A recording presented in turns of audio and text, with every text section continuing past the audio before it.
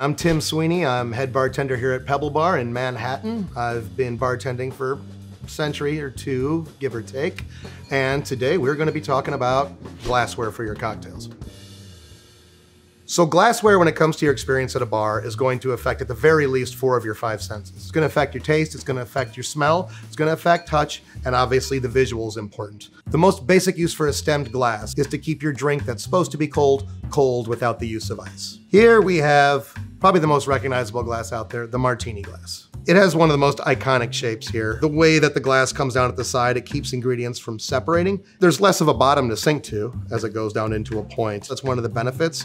Now, it's named after the drink that's most commonly known for being served in it, but it can serve other drinks such as your Cosmopolitan or your Manhattan. Now, I'm picking it up by the stem here. I'm not having my hand, which according to medical professionals is 98.6 degrees on the drink. Now, this glass was invented in the late 1800s, but it kind of found its heyday during the Prohibition era, where it was the be-all, end-all glass. Moving on from the martini glass, we have basically its replacement in society, the coupe. Originally known as the champagne saucer. That was its original purpose. But over time, it was much more receptive for craft cocktails. Just like the martini glass, it has the same purpose of having the stem, keeping your drinks cold. So its basic function is the same.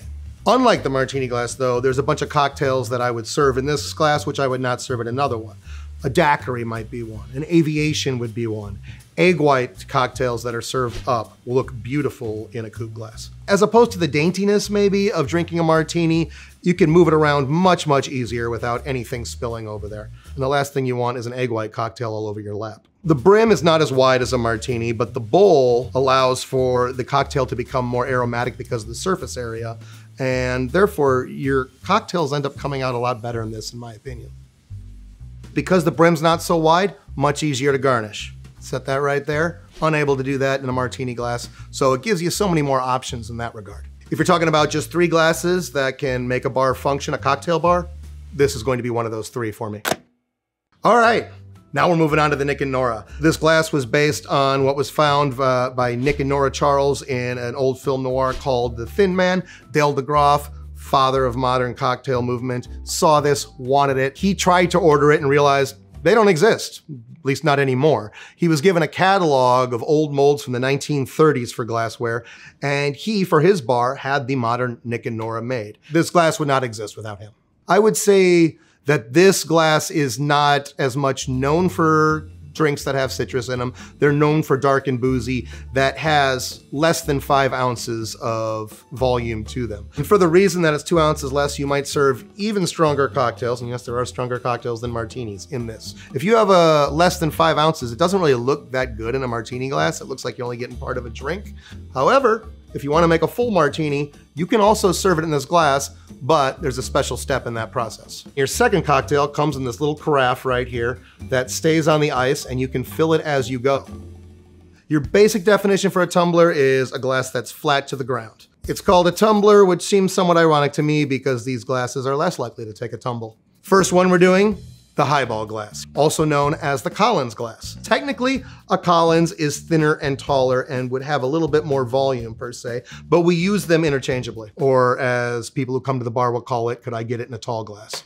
The number one thing that a highball is going to be used for is a cocktail that has a mixer added to it. Club soda, tonic, ginger ale, ginger beer. It's got a more narrow brim than a lot of other glassware, so you're not going to lose your carbonation as fast. So a highball is almost always going to use ice. The more ice you put, the slower it's going to dilute. The less ice, the quicker it's going to dilute. Also, if you come to the bar and you ask for this with very little ice, you're not going to get a stronger drink, just a more diluted one. Now, obviously, there's no stem on this glass. You hold it with your hand. Yes, that can tend to make the ice melt at a quicker pace. If you let it sit forever, yes, you're gonna have a watery grave for your drink, but as it works, it opens up the cocktail nicely. It's not my favorite tumbler. It's probably the most popular tumbler, though. If I were to run a bar and only had 3 cocktail glasses that I could use, this would be a necessity. Number 2 on the list.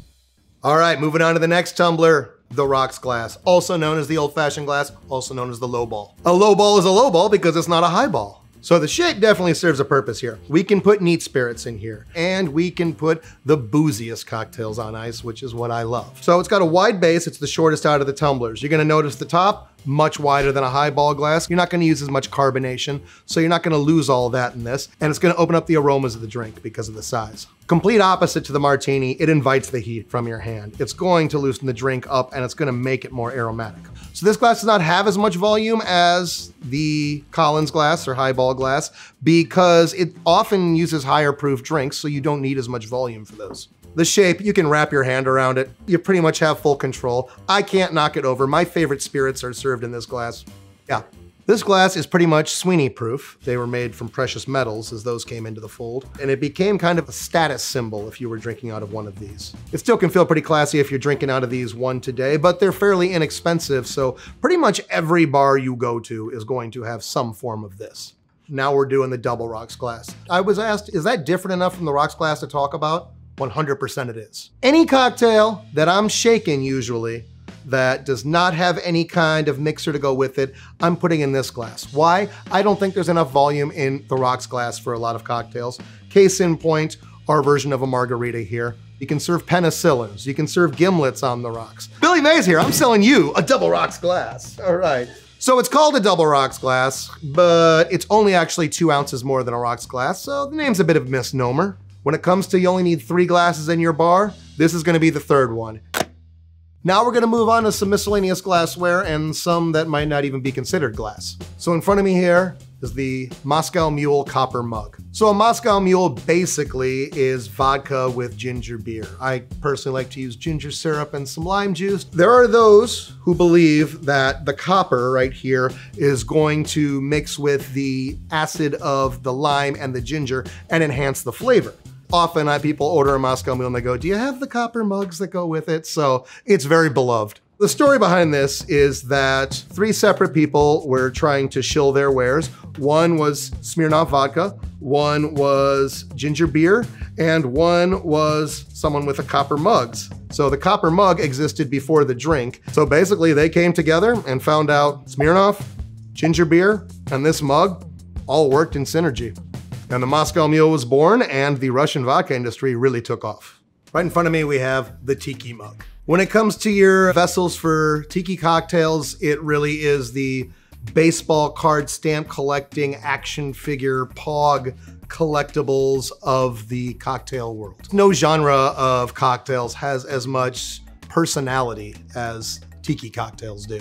Originally, it was island and Polynesian influence that led to a whole culture of cocktails, usually rum-based. There's not a lot of rules to tiki, and that's what makes it really exciting. When it comes to bartenders being passionate, the most passionate I've ever met are people who are passionate into tiki. Now, one of the things about a lot of tiki cocktails is they taste absolutely amazing, but a lot of them don't look great. They have this brown, murky color. One of the benefits to a ceramic mug like this is that you're actually not going to see the drink. All you're going to see is the personality they want the drink to have. So tiki cocktails so often work great with pebble ice. The ceramics are going to give less sweat to the pebble ice, and it's going to keep it insulated and cold while your hand's going to stay warm on the outside.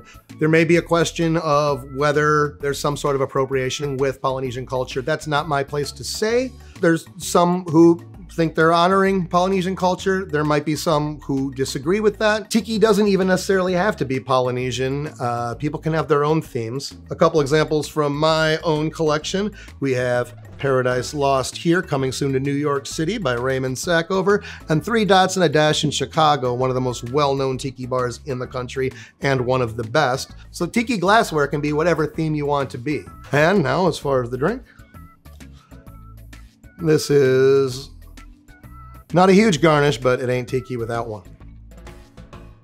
It's about the vibe, it's about the music. Next, we got Irish coffee glasses. We have the mug, and we have the Georgian tulip. So apologies to all you who love your mimosas and your Bellinis and your Bloody Marys, but my favorite drink to wake up to, the Irish coffee. You're going to have Irish whiskey. You're going to have some sugar, usually a dark sugar. You're going to have coffee. You're going to have cream. You're going to have nutmeg, and you're going to have a great drink. So I'm getting into a little controversy here possibly about what's considered an Irish coffee glass. You're going to find this one at a lot of bars. It's commonly called a toddy glass. This one is the Georgian tulip glass. It is used at the Buena Vista Cafe in San Francisco, which takes credit for introducing the Irish coffee to this country, and Dead Rabbit, which is the steadfast Irish coffee place on the eastern seaboard. So Irish coffees are traditionally served with that layer of cream at the top, so it's really beneficial that it's glass so you can see that beautiful transition from the dark to the light colors. Your hand will probably take the cocktail and make it colder in this case. So here you have the stem. Ideally, you're gonna hold it from the bottom right here. Here, you have the handle. So you're not going to burn your hand either which way. Now, the Georgian can serve a dual role. It can actually use wine or cordials or brandy inside if that's what you care to drink.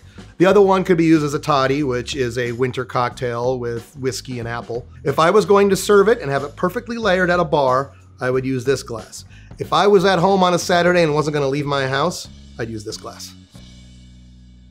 We're moving on to our Spirit Neat Pour glasses right now. And starting off right here, we have the snifter. So these glasses can range from 6 to 8 ounces. They're known for serving neat spirits, usually dark ones, digestifs very commonly. If you have one of a bigger size, they can serve beer.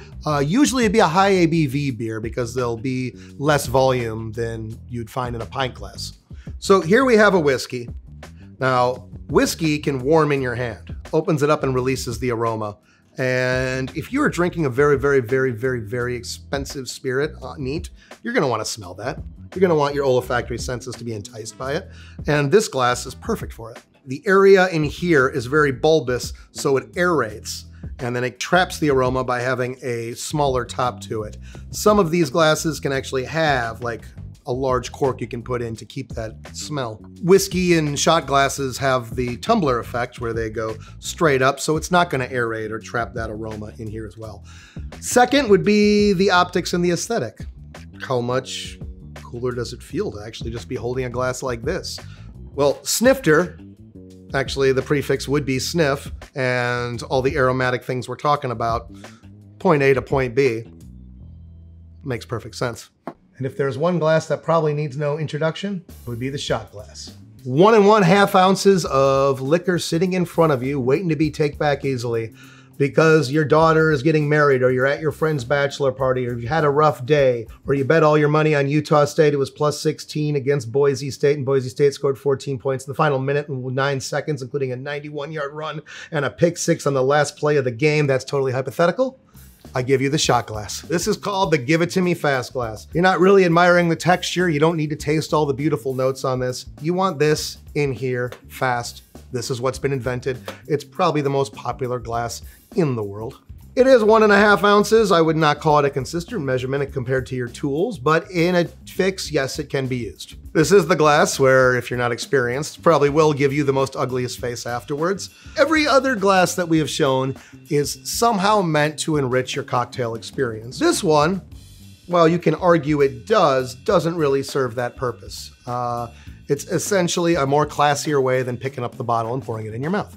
Celebration of my 10,000th shot of all time. Cheers to you. Cheers to the bar. Didn't even flinch.